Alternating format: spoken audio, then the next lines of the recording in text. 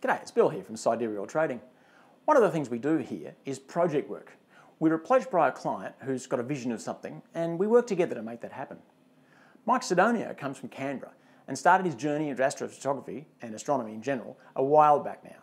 Now, Mike's a big, strong guy. He's actually a world record holder in something called a farmer's walk, where he walked 51 metres with 160 kilos in each hand, so he's not put off by a challenge.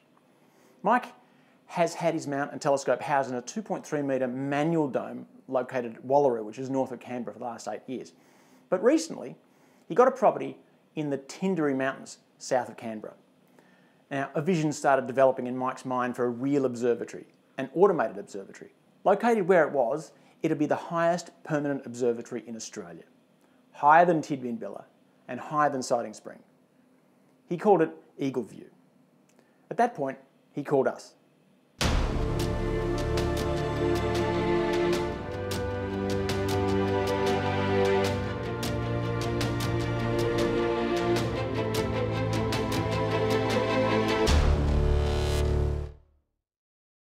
Now, Mike already had a pretty good idea as to what Eagle View Observatory was going to look like. So we helped him with the dome and some advice on how to set it up and make it run with the mount. While the dome was being manufactured, Mike had a deck constructed.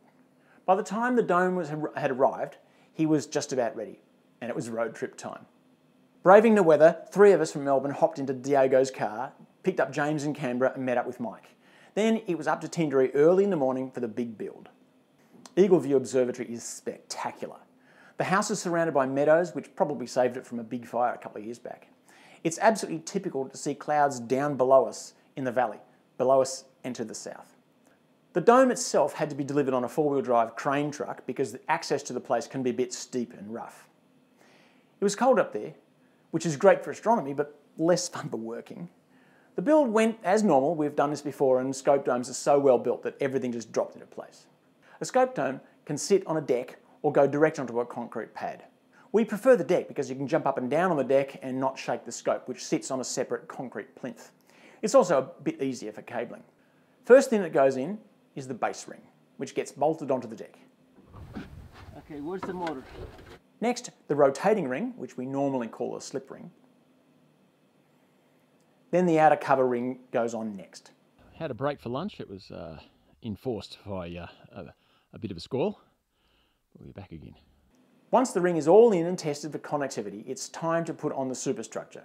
Things start to move quickly now, but it's heavy work. By this time, it was getting late, and because the dome was now waterproof, we broke for the evening.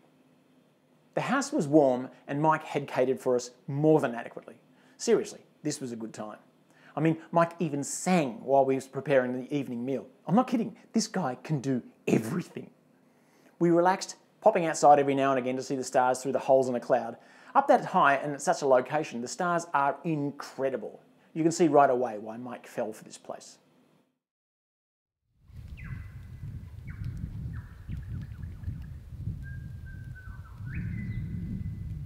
I was up first the next morning, so I wandered down to the tree line to hear the lyrebirds. It was foggy and I hoped this meant a sunny day. Because the dome superstructure is up, most of the day's work is inside, working with automation and cabling things together. While Diego, James and Gavin continued working on the dome, Mike and I had a chat. How long have you had this place? Yeah, we've had it about 12 months now, Eagle View. Came into our possession back in May 2021. So just on the year now. It's been a fantastic year, yeah. How does astronomy go with weightlifting? Well, as a child I had a fascination with science, astronomy, but I also had a fascination with strength. So like a lot of young kids, I loved watching the cartoons of superheroes and Superman and Batman, and they were always very strong, and I just loved that. And then the Hulk, the Incredible Hulk program came on television in the 1970s, and it mesmerised me, and I thought, wow, I want to be able to do that one day myself. So I think the strength side of things, that's where that came from. Astronomy was always there because of the science interest, and even as a young boy, I loved anything to do with space and science. And when I got into high school and got my first job when I was 14 years old, 9 months, and I was earning $27 a week or something like that from Woolworths. One day I thought, oh, I'd love to have a little telescope. And it was actually driven by the idea that I could put it on my desk, because we lived in a house on one side of the valley, and on the other side of the valley there were hundreds of houses. And I thought, well, the telescope's good for peering in people's windows. So I thought, well, let's save up the money and get something from the local toy shop. And then it suddenly dawned on me that, oh, I could use the telescope to point up and look at the things I love, and that's science and astronomy, planets and stars and things like that. So the idea of perving through people's windows sort of took a back seat, and I realised, no, I'm going to save up some money and get a really good telescope, what I thought was a good telescope then, and end up buying a nice Tasco 4¼ inch on an equatorial mount, and it cost $325. What, a refractor? It was a reflector. Oh, right. Yeah, it was a 4¼ inch F9 reflector, Newtonian. And that's just took off from there, and I was hooked. So now, before you had this place, you've got a manual dome at somewhere else. Yeah, I have a property, I have an observatory, I beg your pardon, on a friend's property, which is just north of Canberra. It's called Taroo, and I've had it there for nearly 8 years. And it's a Sirius dome, 2.3 metre diameter, manually operated, so I have to push the dome around myself throughout the night. Doesn't have a motor. The equipment out at Wallaroo, at Taroo Observatory, comprises a astrophysics AP 1600 German equatorial mount, and on top of that is a 12-inch f3.8 fast, fully corrected astrograph with a 3-inch 4-element coma corrector, and on top of that is a Takahashi FSQ 106 version 4. My strongman days are just about 20 years old now, but the residual strength that I still have has come in handy for setting up equipment and removing equipment. I can lift things that probably the average person would struggle with. So that's still handy, but that'll eventually go at some stage. But while I've got it, I'll use it. Last time I was here, it actually snowed. We've actually got footage of it snowing. Tell us about the aspect. Which way is the slope, and how dark are the skies? Yeah, well, okay, we're currently located up in the Tinderi Mountains, and the Tinderi Mountains are about 55 kilometres southeast of Canberra, on the way to Cooma. And the residence here at Eagle View is at about 1,435 metres, and it's actually the highest residence in the mountains of all the residents here in Tinderi, although there aren't very many. The observatory's been put a bit further up the hill, so the telescope will end up topping out at about 1,450 metres above sea level. And that's what we think is the highest I think as a permanent structure in a dome, certainly in a Sidereal Trading ScopeDome, it'll be the highest ScopeDome in Australia, and almost certainly the highest functioning permanent observatory in Australia. How dark are the skies? Oh yeah, so the skies up here are really quite spectacular. When we first took over the property, I didn't have my observatory, and the astrophotography wasn't happening up here. I was still doing it north of Canberra at Wallaroo at the Taroo Observatory. So I brought up my 12-inch Dobsonian, and I was doing quite a bit of visual observations throughout winter in 2021 into spring. And the skies were absolutely spectacular. And the thing that I noticed was very high contrast. The air's very, very clean up here. There's no pollution, both particulate pollution or light pollution. And the atmospheric steadiness is very good. So I had fantastic views through my 12-inch Dobsonian of the planets, seeing very, very fine detail. So I knew after that I hadn't bought a dud. That's a very good sight. Awesome. And the sorts of objects you can see, the faint features in the sky were spectacular. So now tell us about the layout up there and the dome itself. Okay, so the Eagle View Observatory will comprise a 3-metre scope dome, which is elevated on a 4.6 by 4.6 metre wooden deck. It's elevated about 8.8 of a metre off the ground.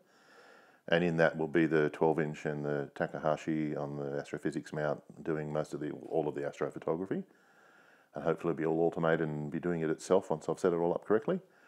I also have a large concrete slab up there that I'll be putting a garden shed on, and that'll have an 18-inch f4.1 Dobsonian go-to for doing visual observations, because I also like doing visual observations in astronomy. So I love astrophotography, but I also like visual observing. So I also have a sight shed up there, which will be a warm room, control room, and the three things will be what I'll be doing on a regular basis. Why ScopeDome? I currently have a Sirius Observatory 2.3 metre diameter dome. It was a fairly old model. I bought it some years ago when we moved to Canberra, and it's not motorised. And I've been using it manually for some time. So when I have the telescope operating and it's tracking an object across the sky, I have to keep moving the dome to keep the opening in front of the telescope. So as it moves in the arc, following whatever object it's imaging, I have to push the dome every 20 or 30 minutes just to keep that opening in front of the telescope. What a pain. So when I was going to have the opportunity to build Australia's highest observatory, I thought I've really got to have something better. And of course, the 3M ScopeDome from Sidereal Trading straight into my head, that's what I've got to have. And I thought, righto, I may as well take the next step and go from manually turning a dome to having the dome follow my telescope. So I can leave it alone and go to sleep even and do all sorts of things. And that's why I went with the ScopeDome. By the time we're done chatting, it's lunchtime, and the dome is pretty much done. Because Mark can either put the dome control box at the foot of the pier or across next to the azimuth motor, we've cabled it together, tested it all, but Mike has to finalise the layout. Mike's got some big plans for this observatory. First, the main dome is going to be automated completely, so he'll be able to control it from Canberra. But as well as that, he'll construct the garden shed for the big dob. After that, there are more developments that will evolve over time. For mine, I'm looking forward to coming back to Eagle Farm. Our philosophy at Sidereal Trading is to create lasting partnerships with our clients, and it looks like we'll be continuing this relationship for a long time. Finally, how's it been working with us? So since I contacted Sidereal Trading about mid last year and organised the idea of getting a dome off Sidereal Trading, and every time I've spoken to Diego on the phone, he's been fantastic. Every Facebook Messenger message has always been responded to. They're really friendly people. They're really easy to deal with, and I've found that they get astronomy and they get astrophotography and they get the equipment that go with it. And the thing that really stood out for me was the genuineness. There's no salesmanship. It's all about care for the customer. That's how I felt. They cared what I wanted, and were very happy to accommodate any special requirements or and having them assist here in the construction process has been fantastic. The setup that's been going on this weekend has been amazing to watch. Like a well-oiled machine. I felt very safe and I was in good hands. And I was able to take lots of photos of it and just help where needed and provide food and beverages to keep everyone going. Can I say the food and beverages have been awesome? Oh, well, I'm glad you think so. It was in the planning stages for months.